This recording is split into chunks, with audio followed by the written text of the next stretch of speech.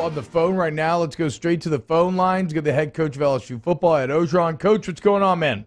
Hey, man, was just down the hall working on bump combo drill. Oh, They excuse me, man. Big day, last day of pass before the spring game.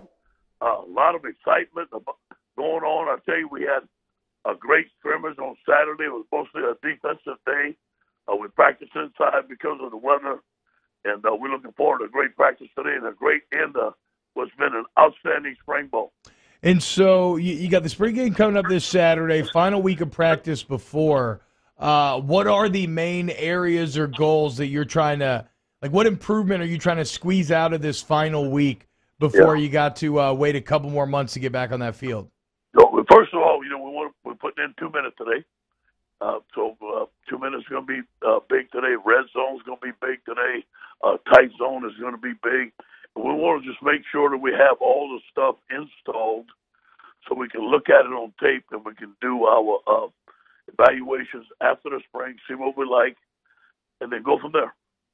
Coach, how soon after spring practice finishes up do you kind of go back and you start to look at maybe the depth chart and some other names with the entire coaching staff? Is that something that happens pretty regularly, or do you kind of go back and say, okay, after spring, here's kind of how we reassess the depth chart?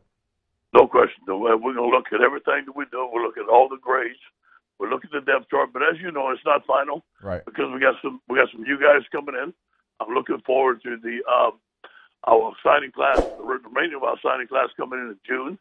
And then, for a lot of these positions, especially the quarterback position, that's going to go through camp. I mean, it won't be decided till towards the end of the camp.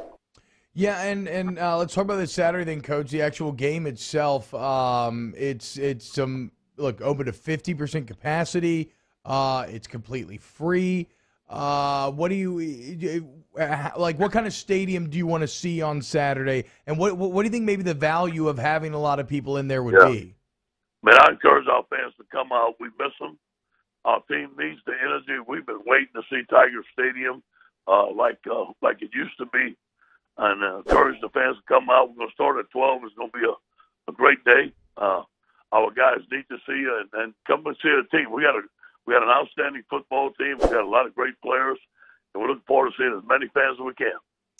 Hey, Coach, you did mention, the full class isn't here yet, but you do have 9 guys that have practiced with you during spring practice that are early enrollees. Will you be kind of paying attention to those guys to see what they look like and if they can, kind of handle that first time in Tiger Stadium with fans?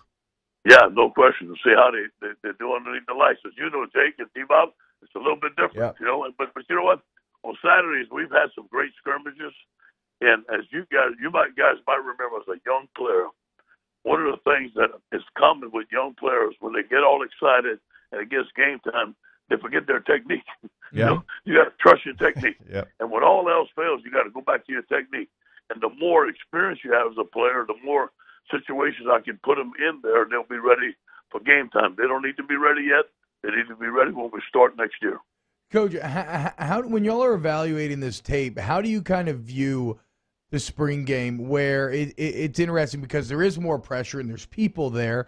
Scheme-wise, it may be a little lighter than some of the scrimmages where you're going to be kind of really going toe-to-toe in the scheme. Right. So when you're evaluating, what are you really looking for out of these players on Saturday?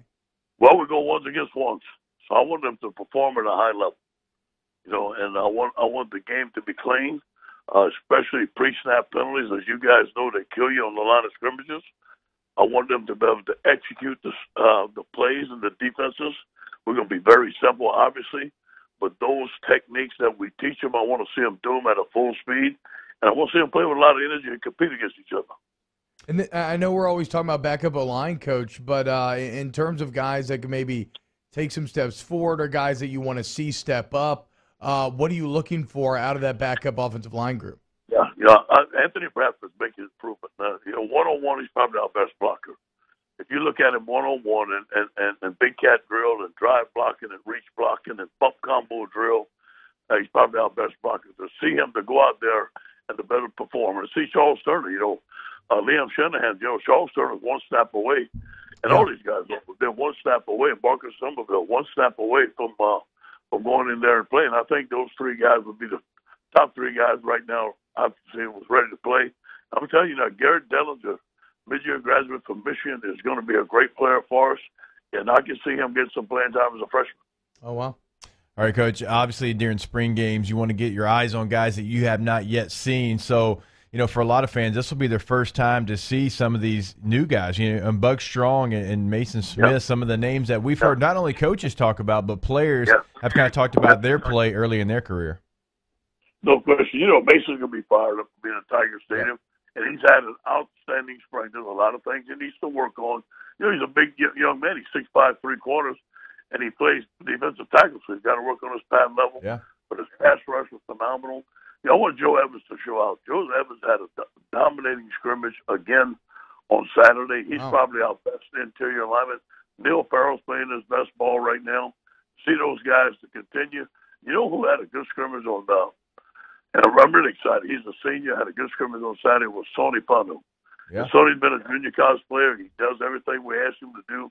So I'm excited to see those guys show out a little bit. Yeah, also rocking number 53 there for Sony. Pretty good number, if I do say so myself. And then, Coach, we ask every week, but, last week you kind of talked about the back-and-forth battle it's been. Mentioned maybe Miles had won on Thursday. How'd that quarterback room perform last Saturday? They struggled a little bit. It was a tough day. We had a couple of picks. The defense did a good job. The defense, for the most part, won out. But the offense did a good job in the red zone. They came back in the red zone and had 2 touchdowns in the red zone. I think it was probably even throughout the whole quarterbacks. And again, this is going to be a race all the way up to the end of camp. So how are you planning on handling the reps this Saturday? We're going to give everybody equal reps with the first team. Even Garrett, he'll get a shot at the first team. And Jake's going to do a good job of rotating those guys. We'll give them equal reps with the first and second team. Coach, you mentioned red zone, kind of goal line down there. I know that was a point of emphasis last year in the middle of the season that you wanted to make sure you were more physical, more tough down there. Have you kind of seen that transition this year so far in the spring? Yes.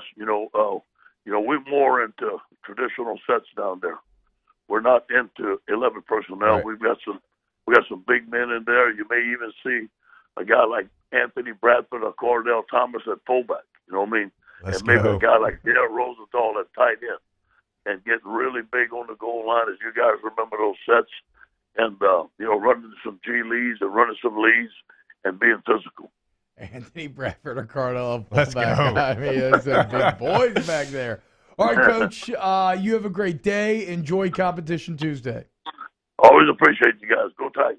Thanks, Coach. All right, there's LSU head football coach Ed Orgeron previewing a little spring game. Oh man, meat back that's there, that's like utopia for you and I. Like an offensive lineman gets to play fullback, and I'm just happy there is a fullback. So yeah, they're bringing the fridge back. All right, closing out hour number 1. When we get back, kicking off with hour number 2 with Sting. Keep it locked right here and off the bench.